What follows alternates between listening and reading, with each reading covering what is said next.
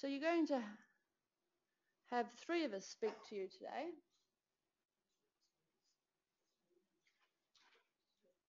We've dragged Katarina out of the clinic, so she needs to go back and save lives in the clinics after she's given her talk, and so we'll field her questions for her, and then Pyrawy and myself.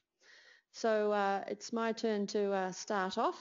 So just so we all are on the same page again, and I know many of you come every year, so I'm just giving you a refresher course here, and many of you actually see me as well to look after your eyes. So we'll just recap for everybody in the audience. So on your left is what the retina looks like in a normal, healthy eye with the retina and blood vessels and optic nerve there. The one on the right, and for those who can't see, I'll describe it, is a retina that has lots of debris building up in the back. It's fatty deposits called Drusen. Drusen is a German word for yellow deposit, and so they are little age-related debris that's accumulating in your retina. And for all intents and purposes, that actually affects the health of the cells in the retina and ultimately can lead to loss of vision. We call this early age-related macular degeneration because it hasn't resulted in loss of vision as yet. It's like a risk factor for losing vision. The best way to think of this is early disease. It is a disease, but it hasn't caused problems. So it's like having blood pressure that gives you a risk of a heart attack or a stroke, but as yet it hasn't caused you that problem. So it's called early, and if it's slightly more than just a few, it's called intermediate AMD. Some people call this dry because it's not wet, but if we can all get the world talking the same language, that would be helpful, and this is part of what we'd like to do today. This is actually early disease. Nothing has happened to your vision to this point. And then what happens is in some people, not in everybody, about 1 in 7 people will progress to either what's called dry or wet AMD. So dry is the one that's on your left. It is actually where the cells die. So they're moth-eaten holes, as you can see, a big white spot in the middle. So there's a big moth-eaten hole in the middle. It starts small, starts multiple little ones, and then they join up. And that's the dry macular degeneration. And the wet macular degeneration is where there's bleeding in the back of the eye. So actually the natural progression from early is to go to dry, but in some people there's this extra stimulus to try and help the situation by causing blood vessels, but they actually are the wrong blood vessels and they leak. It would sound like a good idea to get some more oxygen and nutrients, but in fact they're faulty blood vessels and they leak, and that's what causes the problem.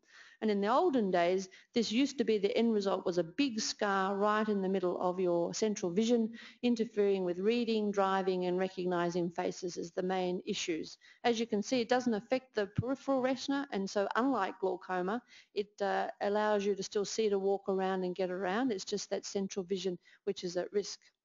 Now, in the past, we've given talks on wet AMD because that was by far the most dramatic part of this disease. It could happen overnight. You could lose your vision suddenly, and people would present to casualty at major hospitals like the Eye and Ear. But for the last 10 years, we have been involved in trials and now as routine standard care of injecting a drug into the eye, which has profoundly changed the outcome for many people with this disease. Not everybody, but with many people. In fact, we've much more than halved the rate of blindness from this disease. So in the last 10 years, that's been a staggeringly good result. Unfortunately, the treatments are ongoing often and often quite frequent. But we're not aiming to talk anymore about this wet AMD today because that's been the subject of things in the past, and most of the trials now are just trying to perfect a slightly better drug or a slightly longer mode of action. So we're going to leave wet macular degeneration and we're going to move on to the other one of the late forms, which is the dry macular degeneration. So that's where there's these moth-eaten holes and for which at the moment there is no treatment apart from a good lifestyle and eating well and looking after yourself. We don't actually have a specific treatment for that disease. And I'm going to introduce Katarina, who's our fellow this year, and she's going to tell you about the current trials and what's happening in this space in terms of dry AMD. Thank you.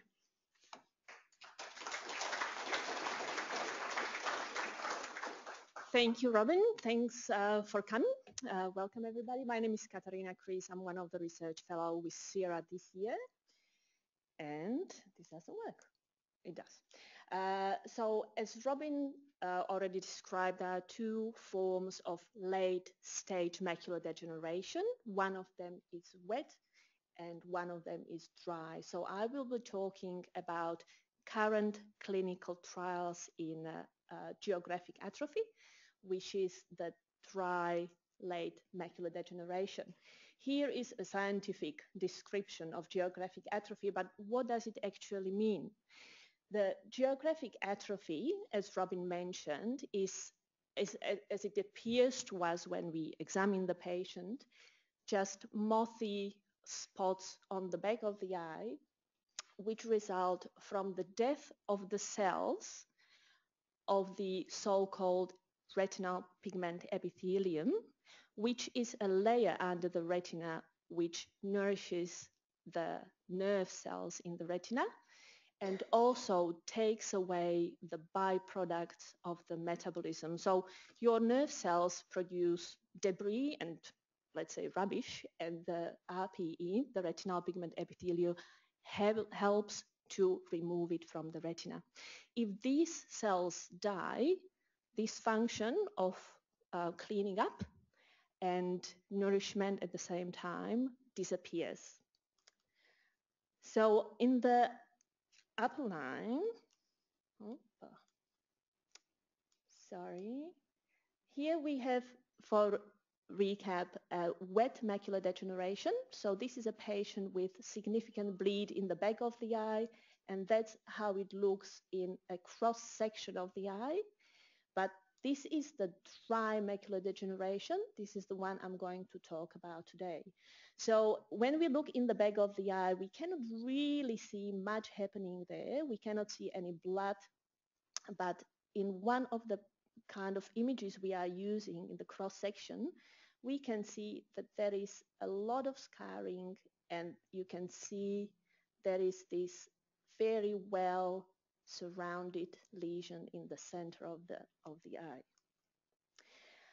To be able for us to determine the size of the lesion, and with the current clinical trials for geographic atrophy, we need to have the state-of-the-art imaging techniques. We are using multiple, about 4 types of pictures we take of the back of the eye, and all of them put together gives us the idea how big the lesions are. Sometimes we cannot see them just looking inside your eyes. That's why we need to have multiple pictures and put them together. As a part of the clinical trials, it is required from us to have all these techniques. So the clinical trials then we can see in the clinical trial how well the patient is responding or not responding to the treatment. So these are 3 examples of the multimodal imaging we are using. This is just a color fundus photograph, and you can see that. Oh, sorry. I'll try. We can see these yellowish areas, which Robyn described as moth-eaten areas in the back of the eye. And there is a lot of drusen around. Now, in the next picture, which is called fundus autofluorescence, the areas are dark. And on the color photographs, we cannot see all of the patches, which then are clearly visible in the autofluorescence. I apologize. This is another picture of a patient with geographic atrophy and a fluorescein angiogram, which is a dye going through the vessels of the patient, and we take a lot of photographs of the back of the eye, and the scar actually highlights during that test. Robyn was mentioning that the geographic atrophy starts as small patches, which then join together. They usually start outside the center of the vision, and slowly the disease progresses. The areas get larger and then get together and cause deterioration of vision. part of the study's assessment is to map out how big these areas are, and the new imaging techniques allow us to circumscribe, to make lines around the lesions and calculate, put all the lesions together and calculate how big the area of the geographic atrophy is. And this is so-called endpoint of many of the current trials for geographic atrophy. So we are looking at how big the lesions are, whether our current trials do help to slow down the enlargement of these lesions, so slow down the growing of the lesions. At CERA, currently we have 3 trials we are enrolling patients for, which are focused on late stage geographic AMD, so in the geographic atrophy. The first one, the natural history, is not a treatment trial. It's a trial where we enroll patients and just watch how slowly or fast they progress without any treatment. We basically just take bloods and send them for genetic testing because we believe that there is a connection between genetics and AMD. The second dot point are 2 clinical trials where we inject treatment inside the eye, and both of these medications are trying to slow down inflammation process in the retina, which again is part of a progress of age-related macular degeneration. So basically we are trying to slow down the inflammation and this way slow down the progression of geographic atrophy. The last dot point, I wrote here non-medication. It's a medication which is currently used for treatment of glaucoma, and it has been established that this medication can protect the nerve cells of the back of the eye, which are helping us to see. Here are a few photographs again of the multimodal imaging. So here we have a color fundus photograph of the left eye.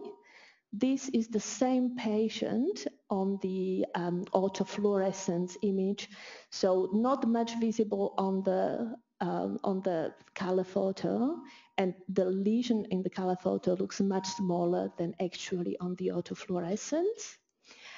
Here again is the fluoroangiogram, so the color dye going through the vessels, and we can see in the very early stages the vessels of the underlying, vessels underlying the retina. And this is so-called SDOCT, so computer tomogram, which shows loss of the retinal pigment epithelium in the back of the eye. So there is a lot of scarring, and the nourishing cells, the layer of the nourishing cells is unfortunately missing. Another exciting treatment, which is not trialed at CERA but is done overseas, is the stem cell treatment. There are 3 types of stem cells which are collected from different parts of human body and from human embryos. And currently, again, this is just a scientific explanation. So what is the point of the stem cells, what we are trying to do? The stem cells are able to make themselves to the tissue we actually would like to have. So we are, not we, but the scientists overseas are trying to make from stem cells cells of the retinal pigment epithelium. There have been clinical studies already done in the United States where they implanted the new created pigment epithelium cells in the back of the eye, under the retina, and they are hoping that these cells will integrate with the patient's retina and help to nourish and maintain the good function of the existing retina. Unfortunately, these results are not yet at the level that we can expect this treatment to be widely used, because the cells which are implanted unfortunately die after a while, so the treatment basically works only for a short period of time. What we are doing at CERA though, we are trying to, from skin samples, part of the stem cells can be done from skin, patient skin, so we are trying to make cultures from these skin cells and basically try to study how the cells do behave, but we are not actually implanting anything in the eyes. So this is all done in small ampules, so no patient, live patient involved, just for the skin samples. Okay, so that's all from me. Thank you.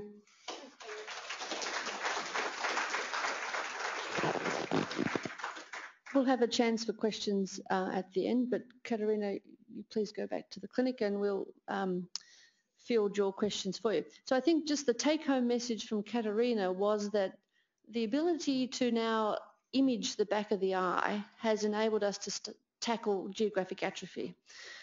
With wet AMD, it was very easy. It bled, you lost your vision. We gave some injections, the vision improved. It was a much easier problem to study. With geographic atrophy, because, as Katarina said, the little holes don't start in the middle, it's hard to see when you look in.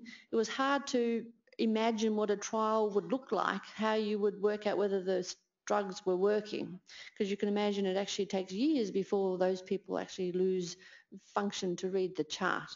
So the developments with the imaging has enabled us to have another look at that part of the disease. And that's one reason why we haven't been able to do trials. It's not because of a lack of drugs that might work. It's more how are you going to plan a trial where you couldn't see or measure anything. So now all those beautiful images that were there on the screen enabled us to really measure very precisely how big the thing is, and you can measure how fast it grows over a year. So the trials that Katarina described are actually measuring the speed of growth and trying to see whether we can slow that down. To get into those trials, you have to have reasonable size spots because you have to be able to measure them reliably. So not everybody with a little bit of geographic atrophy could come into those trials. They were quite specific. They wanted just enough and not too much, not too close to the middle, so that they could measure if it grew into the middle. And they wanted to concentrate on people that had characteristics that we think predicted a higher rate of growth, because you really want to get an answer. You don't want people whose little holes are going to stay there for forever. So that's why if anyone had been involved in trying to get into those studies, not everyone was going to be eligible, which is why there was that natural history arm, which if you couldn't get into a trial of treatment, you could be on the books and be being followed so that we could learn a bit more about how people change over time. So that explains those studies. But of course, like you, we would like to prevent people getting there in the first place. So why can't we do something with the people with the early disease, the drusen? Why can't we stop them going towards the wet or the dry? And really that's been the sole focus of our own research for the past over a decade. And so Pyrawy will come and tell you what one of our studies is to try, and now that we have all that imaging that we can image the back of the eye and understand what's happening better, how can we start to address preventing people from going forward? And people may have heard from Liz last year, and Pyrawy is going to update you on our lead study. And the idea is to stop you going from that early disease to that late disease. So Pyrawy.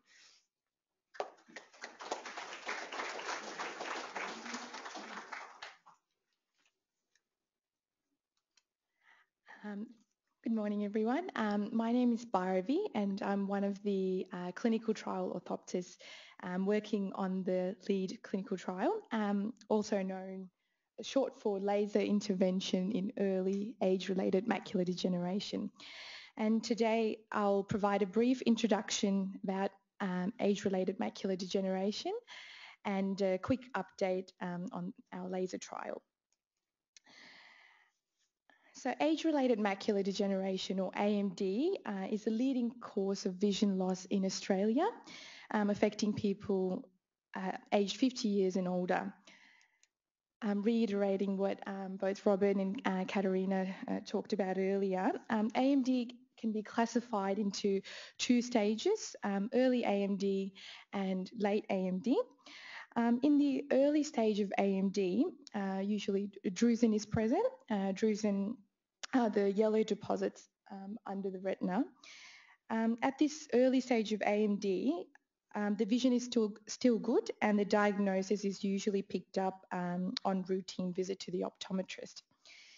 With the late AMD, it can be further divided into two types, dry and wet AMD.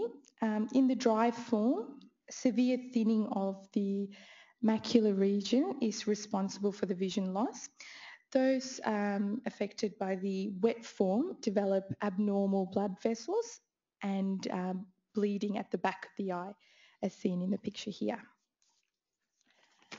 Now, in terms of treatment options for late age-related macular degeneration, currently the widely used treatment for wet AMD is intravitreal anti-VEGF injections, which target the leaky blood vessels at the back of the eye.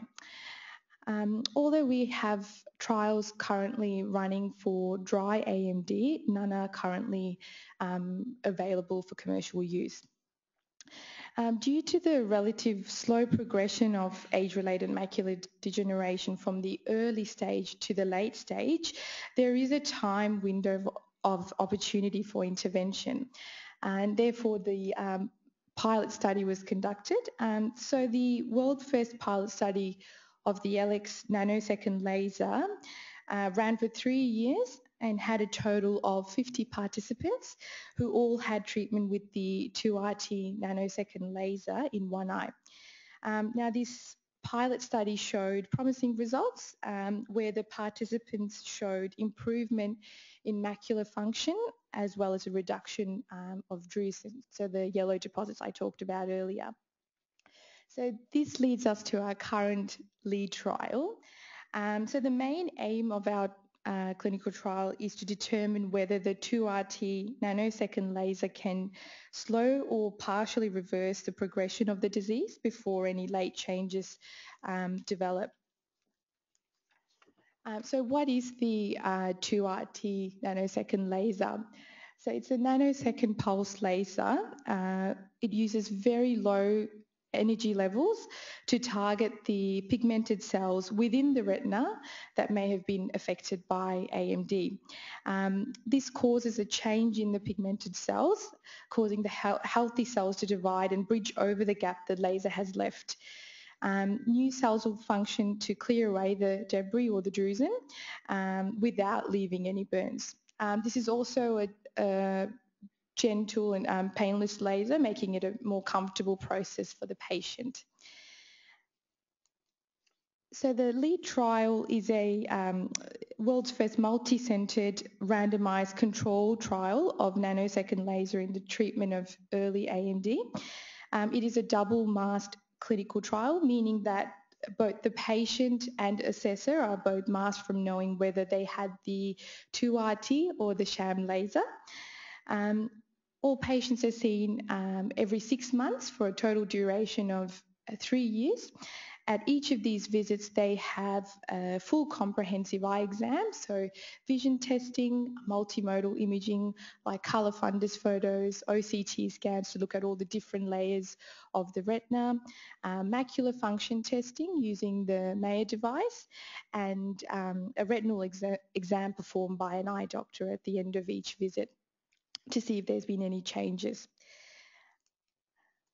We have a total of 292 participants currently enrolled in our laser study, and out of the 292, 162 are enrolled at the Centre for Eye Research here in East Melbourne, 50 at the Lions Eye Institute in Western Australia, 33 at Marsden Eye Research, 20 at Heriot Eye Care in Melbourne, 17 at Adelaide Eye and Retinal Centre, and 10 at the Belfast Health and Social Care Trust in Northern Ireland.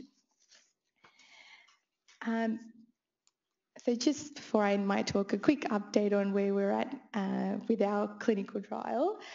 We finished recruitment in March of 2015.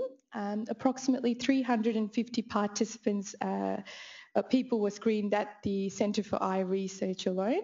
And as I mentioned earlier, we have a total number of 292 participants across all 6 sites. Some participants have already completed the study, and we're expecting to complete the study in April of 2018. So that brings us to the end of my talk. So thank you very much for your time. And if you have any questions regarding the laser trial or anything else I talked about, please feel free to ask during question time at the end. Thank you very much.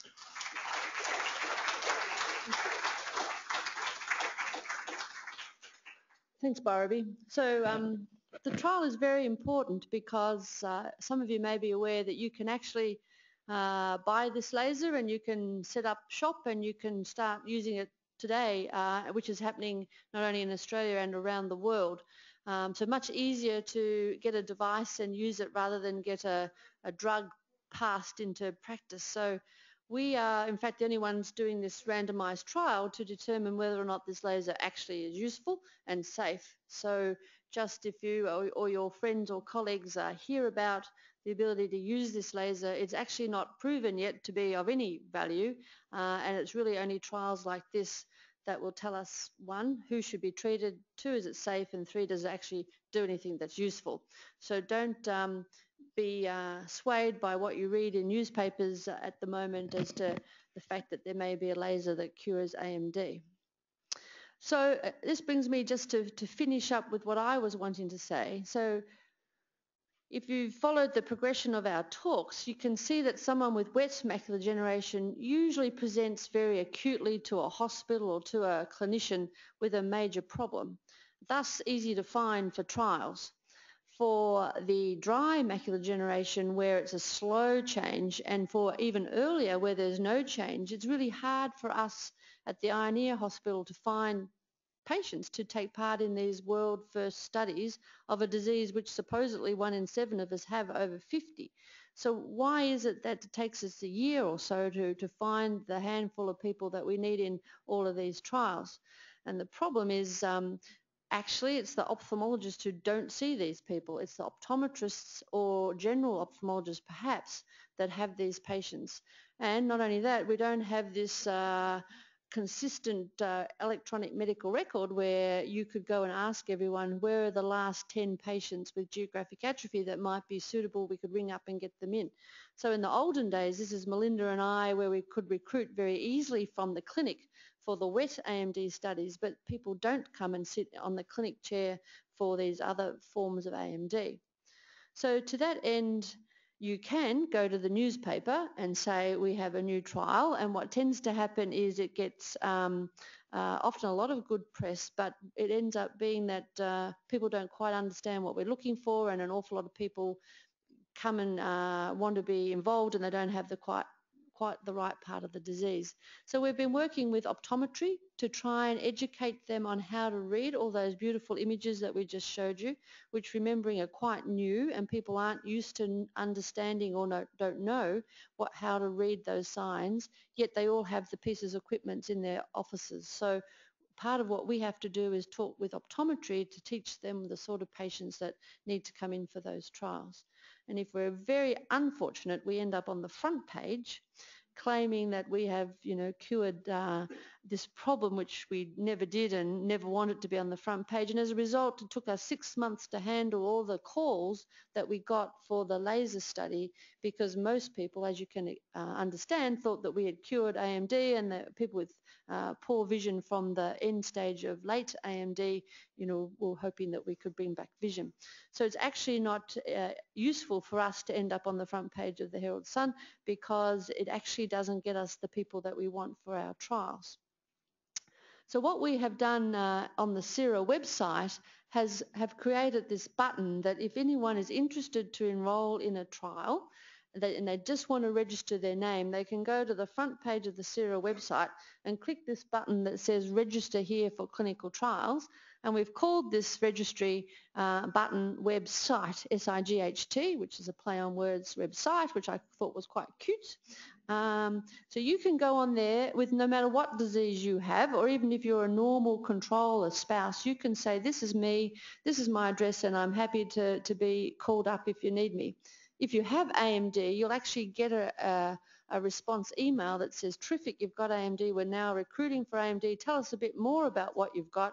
And not only that, go away and find out who your optometrist or ophthalmologist is and come back and fill that in for us. So we're actually getting you all to do the work for us rather than us having to do the work.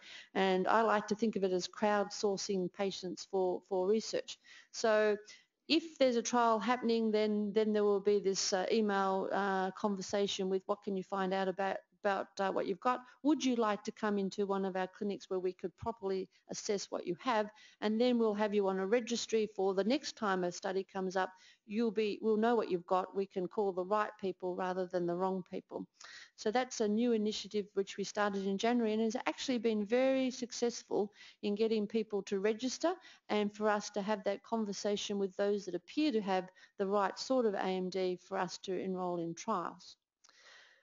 And when I said we needed to educate not only ophthalmologists but optometrists, we've now started these clinics that I call TRIC clinics, treatment ready, research ready eye clinics. So if you are referred in by your optometrist or you register and you say you want to come to one of these studies, the hope is that we can run a bulk billing clinic where we have optometry students learning about macular degeneration, learning what all those images mean.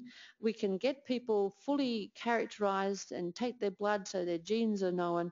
They're all waiting there exactly as the term says. They're ready for either research or treatment when they come about, because part of the problem with clinical trials is it takes so long to recruit patients for studies, and it's what's called competitive. So everyone over in America is competing for a space that if we had you on our list, you could come in and there'd be more people in Australia being involved in these studies. So this is to get ourselves positioned for whatever's coming next, because of course there will now be more studies for geographic atrophy. There'll start to be more studies than our own on the early stage of the disease, and we want to be well placed so that we can pounce on any of these studies with our patients that we know will suit the studies to get into. So that's two new initiatives that we've done to try and get ourselves ready for what will be, hopefully very soon, even more treatment trials that are underway. And so this is just a picture that when we just had the ability to look in or the ability to take a colour photo, it would take us several years to, this is the same patient who started with early disease on the left, and about 3 years later they had a little patch of the geographic atrophy on the right. You probably can't see it, but there's a little patch here that is now atrophic. So with the help of all the images, we can actually predict much earlier who will run into trouble. And this is some work that has really taken off internationally, where we've followed someone with a drusen every 3 months or so over a long time. This is the topic of Wu's PhD, was to see which drusen were the ones that were going to go to atrophy. And if you can predict which ones are going to do that, then they're the ones that you would want to put in a study. And this happens long before you can see it. And so we need to teach optometry and even our own colleagues how you read those OCT scans. And then just finally, what we're trying to do is we understand that for wet AMD in particular, the sooner you get in and treat it, the better the outcome. The better the vision when you walk in the door, the better the vision when you leave. And so at the moment, in this 21st century, we still have a piece of paper with lines on it that we ask you to put on the fridge. You would think if we can send men to Mars, we could do a bit better than this. And so what we've been trying to do is use an app or an iPad and get a device that has a test on it that not only is better at picking up early change, but also is remotely monitored back at the university. So if you use this to look for a loss of sensitivity at seeing a light, there's a little guy back in the booth back at Melbourne Uni that's actually looking at those results, and if we get this happening in a big way, could then generate an email to Mrs. Smith to say, Mrs. Smith, you didn't do a very good job on your test today. Perhaps you should go and see your ophthalmologist. Or even better, the email would also go to the ophthalmologist to say, Mrs. Smith actually has dropped so many points on her app. Did you think you should give her a ring or send her an appointment? And eventually, rather than have this quite boring test, we would like to make a game like the kids have that will pick up a subtle change in vision. So not only will it be monitored and be better able to detect change earlier than this, but it actually will be enjoyable, it'll be competitive, it'll be interactive, it'll be addictive, so that you will want to do it all day, every day. And that way we will pick up the earliest change, because in fact in wet AMD we don't need actually new drugs nearly as much as we need to get people to come in earlier than they are. So I think that finishes our discussion, and we're open for any questions that you might have. Thank you.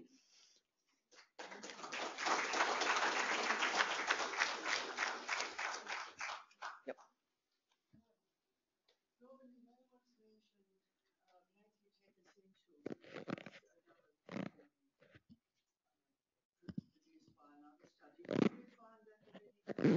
Is that a supplement? Is that a... Yeah. So I imagine it falls into the wide range of supplements for AMD. So I'm not sure exactly what is in it, but there are certainly trials which do suggest that perhaps taking some forms of supplements may help some forms of macular degeneration. You have to be quite careful as to which bit of the macular degeneration you have, because they've only been found to be potentially suitable for some parts and not others. So for example, if one were to have the atrophic form, then there is a body of thought that in fact perhaps one shouldn't be taking them. So I think if anyone has heard me talk before, I would much prefer people to eat a healthy diet, fish and coloured vegetables, than necessarily taking a lot of the supplements. And the supplements fall into two groups. One's high levels of vitamins and zincs, and the others are pigments, so lutein and zeaxanthin, and I think they're quite different. And I have there's certainly no problem with taking lutein and zeaxanthin supplements, but you can also get all that in the dark green leafy vegetables and corn and eggs. So my problem is that often we find that recommendations we give you about what to eat are often wrong down the track, and so I would rather just keep the healthy diet, and unless there's some reason why you can't eat well, then I don't tend to recommend supplements myself, recognising that others do. Yep. Walks in with the second one. You know, when everything gets scribbly? Mm-hmm. I've got that problem. What will I do now? So the question is, what if the Amsler grid is distorted? So the first question would be, has it always been like that? So people will have some distortion on their Amsler grid, even with some drusen. So the real question is there been a sudden change? So the idea is you're supposed to do the grid about once a week when you've first been told you've got the early stage of the disease, and you test one eye and test the other, and you get used to what it looks like. And if you've been and had a review and everyone's happy that you've got just drusen or a little bit of their atrophy, then whatever you've got is fine. And it's a sudden, profound, obvious change from that should prompt an urgent phone call to your eye care professional, who then should have a look at you. So anyone that has a normal Amsler grid and then one day they have a look and it's all kinky or distorted or blurred, should prompt you to have a look about it. So the question would be, is this been there for forever, or is it something that happened this week? So if someone rings me, that's the first question I would ask I them. should go back to my optometrist. If it's a new change, then that's what you should do. Thank you very much. Okay. Thank you. Yep. At what age should children of parents with macular degeneration have their first checkup? So the question is, when should children have a checkup? So we know that AMD is very much an inherited disease, and by definition it is not defined till after you're 50, although I certainly have a whole lot of people that have drusen long before 50. So what I tell people to do is when they first go for their reading glasses, if they know they have a family history of AMD, they should ask their optometrist, can they check for their macular health. So these days a lot of optometrists have all these whiz-bang scans, so I'm more than happy for them to tell you if it's totally normal. If it's not normal, then it should, I think, also generate an appointment with an ophthalmologist. So the first step would be just to ask when they go for reading glasses, which is around 50, can you tell me if my macula looks normal or abnormal? If it's abnormal, then I think they should have an opinion. Before that, at the moment, there's not a lot that you can do other than to recommend don't smoke and eat a healthy diet, keep a normal weight. And if it were me, I'd be checking one eye at a time. But until there is a treatment, like for instance the laser, there's not a lot of need to know that you've got a few drusen. However, if ours or another study showed that you could slow down the progression, then it may well be everyone with quite a strong family history should at least go along. Sorry, Katarina talked about spectra, chroma and villi. Can you just tell me a bit more about that?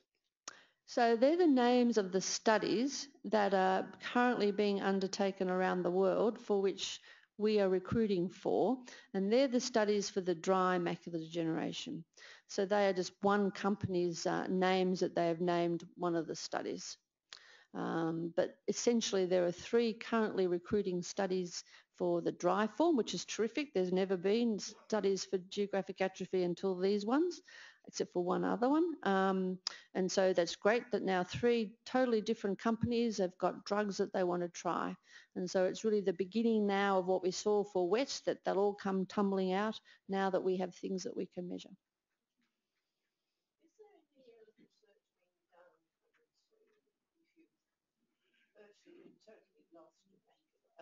Through degeneration. Is there any research being done in trying? Sure. So the question is, what if you've lost all your vision, the central vision, what's happening? So I guess that's where the stem cells start a little bit. Not that the stem cells are aiming to get vision back, but to try and stop more from progressing. And then the only thing currently that's called restorative research is in the bionic eye. So we also take part in an Australian bionic eye development. So to bring back vision that's lost, that is difficult. And as you know, in macular degeneration, you don't lose all your vision, so you have to be very careful in whatever that you decide to do. You don't put at risk the peripheral vision. So currently the bionic eyes that are available to buy around the world are quite invasive and quite risky and should not be done in AMD, even though there have been 1 or 2 people who have had them. Whereas if you've got a low-risk device that could bring back central vision without risking peripheral vision, that might be another story. And that's certainly one that we're working on. But at the moment, no bionic device can give you the level of vision that you currently have, even though you've lost central vision from AMD. Remembering that you still see to walk around, the peripheral vision is actually quite good, so that you don't want to have a device that actually is worse than that, which is the current state of play. It will get better, but isn't there yet. And stem cells at the moment are just replacing the nourishing layer to try and keep the cells that are destined to die alive, so they don't replace the ones that have already been lost. I was just wondering about the test that you said you could get on your iPad. Is that available now, or? No. No. Except if you're part of our research. So in the clinic, if you come and have one eye injected, we're testing the other eye because we know that other eye is at risk. And Pyrawy and Liz in the lead study are giving it to people that we currently see each 6 months to test it out. What I'm trying to do is raise some money to make a much more interesting game, in which case we will then try and do it more widely. But ultimately we would offer it as a free app that you would download from the store, and you would get it on your iPad. And then potentially there would be, this is the model that's been used in America at the moment, but with a device that you have to buy at home, is you pay a subscription to have it monitored. So you can have it yourself and monitor it, but if you want it to go back to a reading centre or to your ophthalmologist, so in America you can pay, and in fact health funds will actually pay for you to have that monitored. So if we can get a good device that works, which we have to test first to make sure we are going to pick up things, then that's my hope, is that everybody can just download it and use it. Okay, we'll have one more and then I think we might be done for the day. Thank you. Further to that, is there already an app for just an Amsler grid? Absolutely, yeah. In fact, and there is an app for an Amsler grid, and it will say, do you want to be monitored? Where is my closest monitor? And when I did that, it was in like Seattle somewhere. So it's the app that I downloaded was clearly meant for the American market. But yes, you can get the Amsler grid on an iPad. And so in our test, we have that one plus our new one to see if we can compare the two to see which one picks up change earlier. Good. Well, I'd like to thank you all for coming once again. Please fill in the form that says how wonderful we were. We could pre-fill them in for you and put excellent. In fact, that's a good idea for next year. We'll do that.